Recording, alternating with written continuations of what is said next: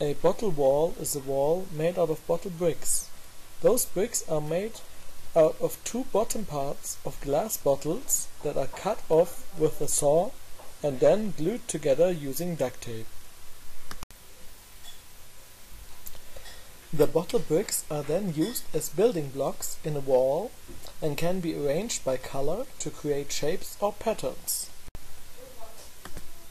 They are often used in buildings made out of recycled materials and eco-buildings and are a trademark of Earthships around the world. Bottle bricks are made from two bottles with about the same diameter, with at least one white one so the light can pass through. I wanted to create my first bottle wall in a way that it could be moved until the right permanent place for it would be found, and in a size that would fit the small south window so the sun would shine through it and into the living room. So I made a wooden frame and mapped out the picture I wanted it to show, counting the amount of bottles that I would need to create it. Then I went into the town with a lasso on a stick that allowed me to get the bottles I wanted out of the glass containers. After I had the bottles, I had them sorted and started cutting the bottom parts off using a tiled saw that was water cooled. It wasn't the perfect saw blade for cutting glass bottles, but it worked good enough.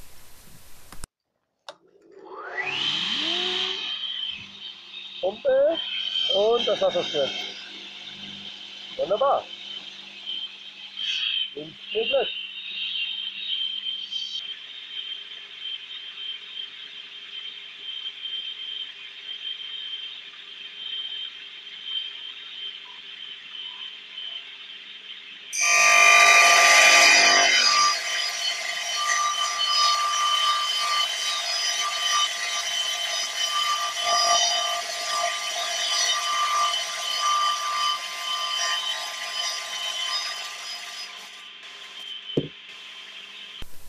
After cutting the bottles, I had a big pile of cut glass bottles and my bottle brick parts left over.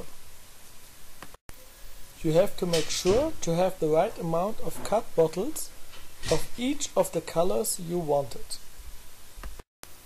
You also have to make sure to cut the glass bottles to the exact length that you want, so two of them add up to the wall thickness that you want your glass bottle wall to be at.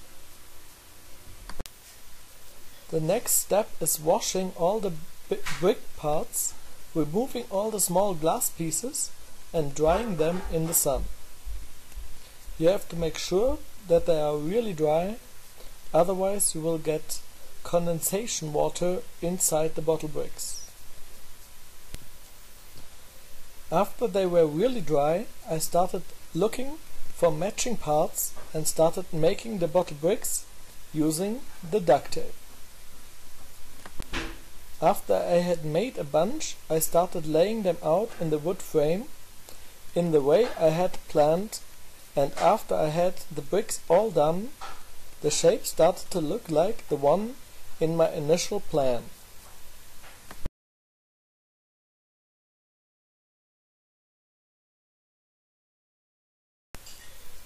Then I made the mortar and carefully filled up the leftover space between the bricks. I made sure the bricks kept in contact with the ground, so the mortar could not get under them.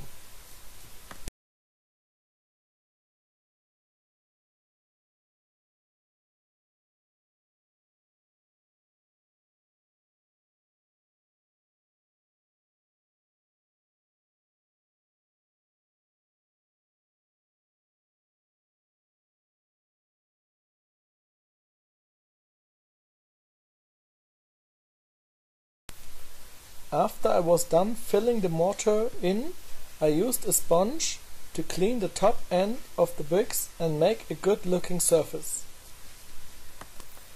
For the next 24 hours I tried to keep the concrete wet so it could harden, and after I was sure that I could turn it up without destroying it, I turned the mold on the side, so I was able to clean the other side before the mortar was too hard.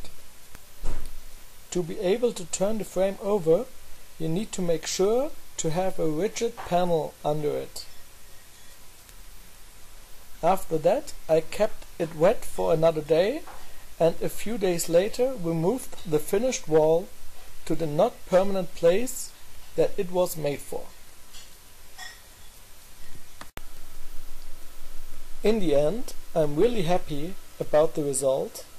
I love the way it looks, and I love the way the sun was shining through it every morning into the living room. It was a lot of work getting the bottles, cutting the bottles, washing the bottles, arranging them, and the concrete work, but it's a permanent wall that was made for pretty much zero production cost, and it's looking really pretty, so I'm really looking forward to building my next bottle wall.